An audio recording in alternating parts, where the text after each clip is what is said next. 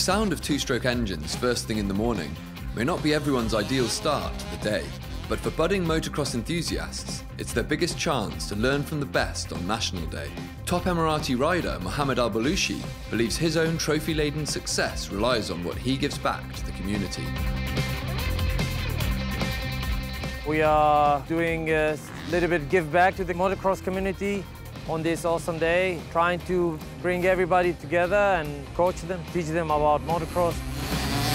You will notice 3 colors in the track: red and yellow and green, like the traffic lights. So it's very simple. I need to apply the throttle until you see red. From red to yellow, you apply your brakes. And then from yellow to green, you coast. If they learn something from you, you are connected for life. Today, I've seen a couple of guys improve quite a lot, and this makes me really happy, because like, okay, I've done my job.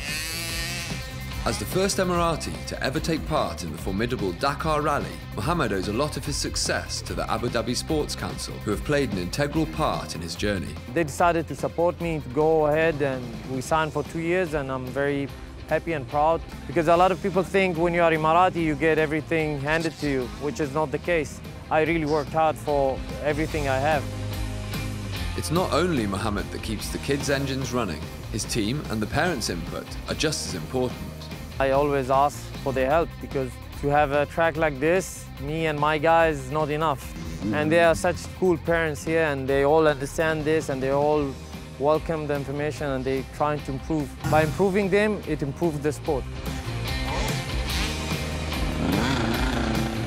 You see, most of the guys, they learn today, and some of them have some idea, some of them have no clue. But if you come 1 season from now, you will see them, they are mechanics.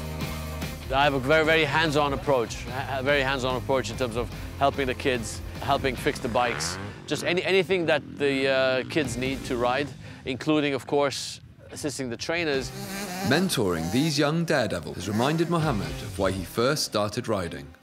You feel free, you know. From the first time I rode, I felt liberated, I felt free, felt really invisible. When you put on the helmet, you are nobody, you know, and this is really good feeling.